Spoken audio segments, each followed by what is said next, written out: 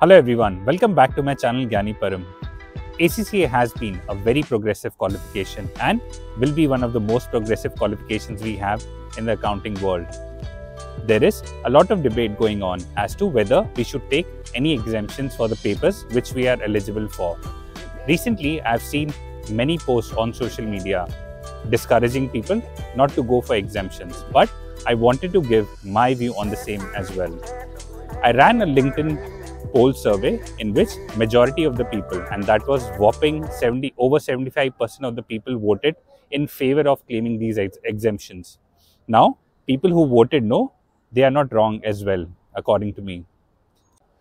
Before we dive into the video, I want to tell you I am in London today in front of iconic London Eye. I'll tell you a fun fact about this. It has about 32 capsules which represent 32 boroughs in London, meaning each and every borough is important. Likewise, in ACCA as well, we have 13 papers plus our ethics module as well. All of them are very important and we should have the knowledge of the same. In one of my videos, I shared with you my ACCA journey and I told you that I completed the qualification within a span of 2 years. This was possible because I took 4 exemptions in ACCA, which I was eligible for.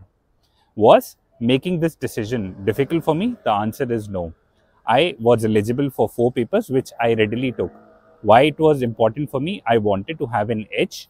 Plus, I already had a knowledge about these papers. So, it made sense for me to claim these exemptions and save both money and time. So, what one should do when deciding whether to take these exemptions or not?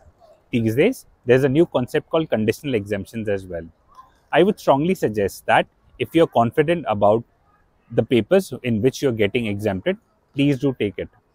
Now, there are few qualifications because of which you might get up to 9 papers of exemptions as well. I have a story to tell you and which I will cover in my upcoming videos as well. That's a success story of a person who was eligible to take 9 papers as exemptions, but he just took 6. Reason being he wanted to do auditing and accounting without fail, and there was one more additional paper. What does this mean? Every story is different, every person is different, and your decision is up to you.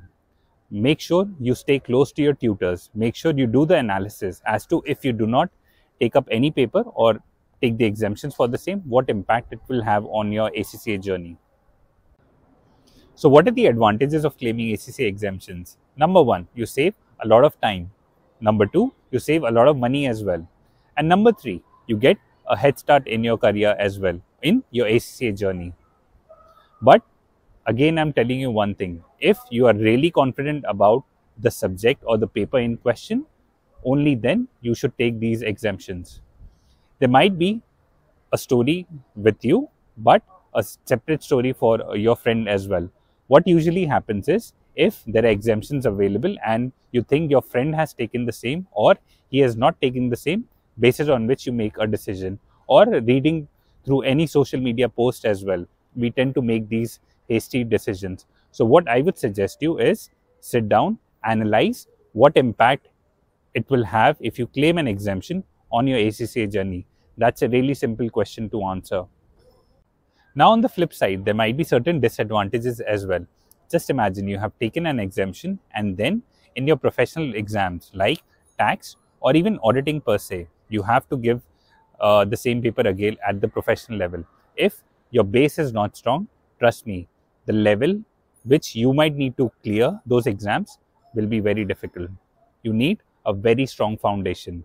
So it would make sense to claim exemptions only if you're confident about the paper. Second disadvantage, I feel, which is the most relevant one, we might be in a hurry to complete the qualification. But remember, completing ACCA or any accounting qualification is a marathon. You need to run this marathon at a very good pace. If you skip any part of this marathon, the results, you might be able to have a qualification, but when it comes to your job interviews or actually performing in a job, that might have a different impact altogether. There's a very frequent question which is asked to me that if I claim any exemptions, will the employers look at that? Till date, whatever interviews I have conducted or which I have been a part of as well, we only see whether a person has the qualification and the skill sets which are required. Nobody will ask you how many exemptions you took or how many papers you didn't actually give.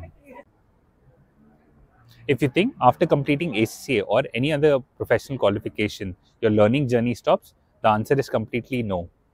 Learning has to be the constant.